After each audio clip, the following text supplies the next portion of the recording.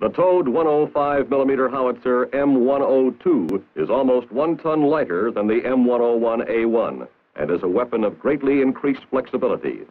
A ball and socket type traverse provides a full 6,400 mil traverse capability.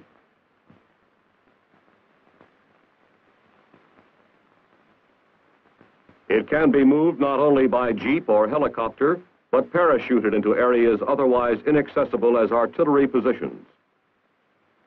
Its longer tube is designed to fire either standard or extended range ammunition. An extended range capability allows engagement of targets at up to 14,800 meters, a 3,300 advantage over standard range ammunition.